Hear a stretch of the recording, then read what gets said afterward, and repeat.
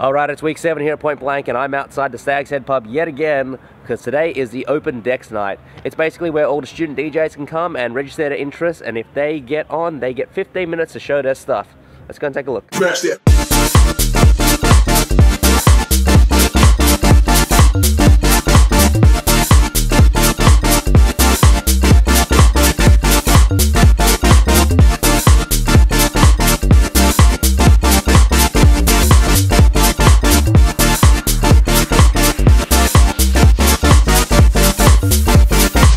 I'm here with Nathan, and he's one of the students that is running the event tonight here at Trapeze. What's the event called? It's called Made in Detroit. Cool. So it's kind of just based around where techno came from, which is kind of Detroit. And just let me get this straight. You guys are promoting an event, like a full-fledged event here, and it's actually an assignment? Yeah, this is actually part of our class for music entrepreneurship. Wow. I've never heard of a university course where you actually have to run an event, a techno event nonetheless. And then we get to keep the profits as well. Wow, that's real music entrepreneurship. Yeah. What a great class. I should do that next semester. And now it's time for Ableton 10 Tips with Thomas. Quick, Thomas, what's your favorite thing about Live 10? Capture, definitely, hands down. Alright, so a quick explanation of what capture is. Have you ever been jamming on Ableton Live and you're like, damn, I really like that melody that I just played, but you totally forgot to hit the record button? And on top of that, you've forgotten how you played your melody. Well, capture's the feature for you. If you play anything on Live 10, it remembers it. So when you need that MIDI of what you just played, it's right there for you. For example, I'm just gonna start jamming away.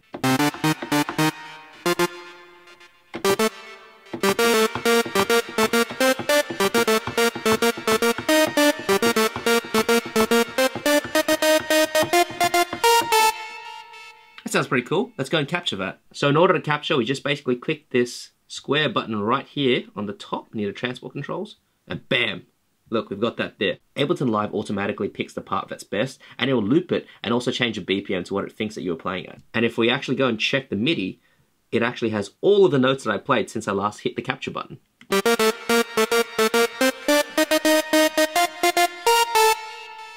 And that's capture.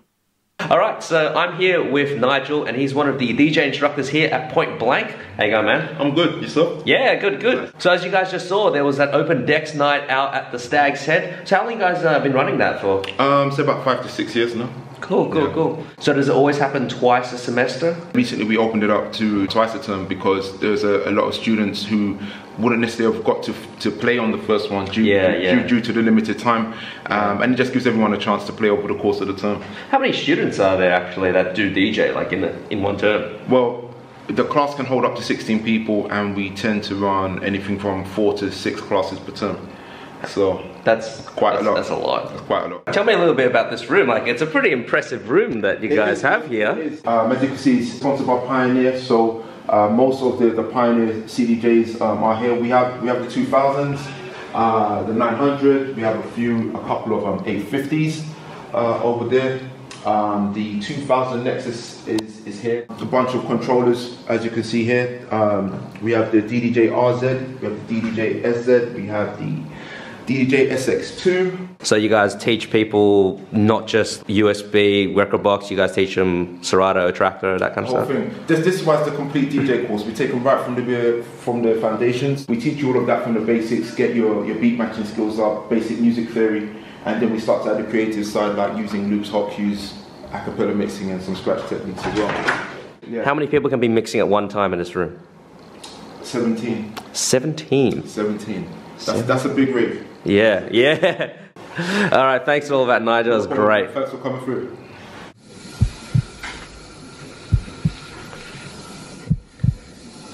Whoa. Hey, what's another thing you like about Live 10? Drum bus is killer. The boom, dial in the boom. Okay, so now we've got drum bus. Right here I've got a bog standard 909 kick, pretty wimpy sounding by today's standards. So let's just, everyone knows what it sounds like. Chuck a drum bus on it. Already sounds a bit better because the drum bus automatically has a little bit of drive on it.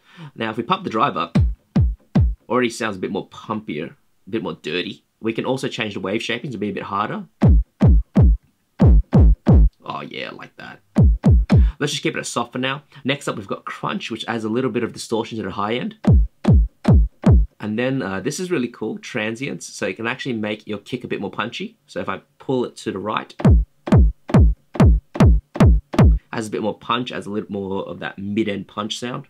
But this is the coolest part by far. If you want an instant 808 kick, dial up the boom.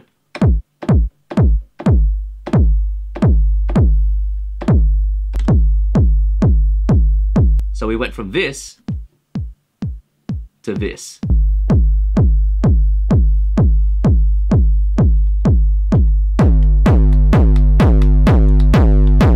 Alright, sound engineering time today. We've got another session musician in. He's a guitarist called Mike. Also got a cool YouTube channel, and he's going to help us out with our guitars. And because we're doing Wonderwall, and Wonderwall has a lot of acoustic guitars in it, we're going last. So.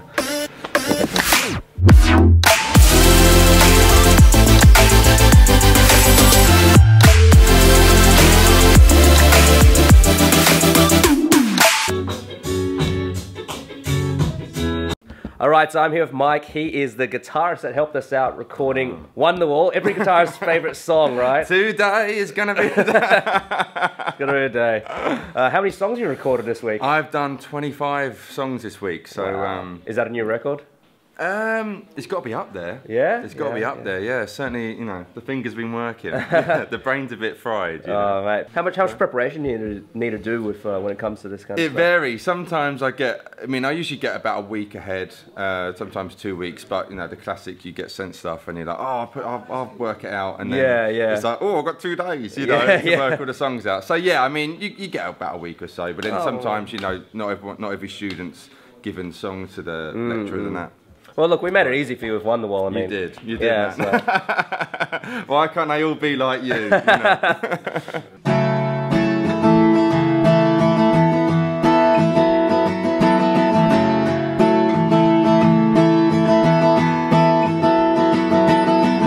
Well, look, he's got a great YouTube channel you guys should go and check out. What's the YouTube channel called? Is it Mike Bradley Official? We put Mike Bradley in YouTube and you'll find me. If you like guitar music, you'll probably will like it, yeah. Thanks a lot, guys. Thank you. Oh, hi, Thomas. Whoa, hey. One more Live 10 feature. What do you like? Echo. Okay, sweet. All right, and finally we have Echo. Now, this is what my sample sounds like without Echo. If I chuck Echo on, and you're probably thinking, Ravine, this just sounds like you got simple delay on a bit of feedback. Well, you know, there's a lot more to that, as you can see. Look, we've even got a visual representation here of your Echo. Now, right now, we've just got your box standard features set up right now. You can see here, you can change the timing of it to, you know, half, quarter, all that kind of stuff. Just leave it at 1/8 for now. Next up, you've got your feedback, which is standard. Get a bit more feedback. You can actually go over 100. And then this will never, ever end. Oh my god, that's a bit loud. Another thing that's really cool is they can change input. It makes Echo think that the input is louder than it actually is. As a consequence, your Echo will be louder, so. Pretty cool. But what I really, really love about this is the reverb. You can actually reverb your Echo. So I've got it on post delay right now, so this is what it sounds like. Oh, I love that sound. You can set that to pre-delay, but what's really cool is you can reverb the feedback loop, so this is what it sounds like. Can you hear that really, really long tail? Man, I love that sound. You can also stereo widen this as well. So I want to make it super wide, this Echo. Really cool. And then of course you've got your filter options. I mean, you can chuck that, make it a little bit more of a low part. Pretty cool. And then you've also got an LFO that you can chuck on it, and you can put that on the delay, you can put it on the filter. If we put it on the filter, really, really cool sounding effects that you can get there. You can even change it from stereo, which is just a standard kind of Echo, to a ping pong, which is just like a ping pong delay. And it bounces it from left to right. But by far, what is really, really cool is that you can turn up the reverb to 100% and feedback loop it on the decay to 100% as well. Check this out.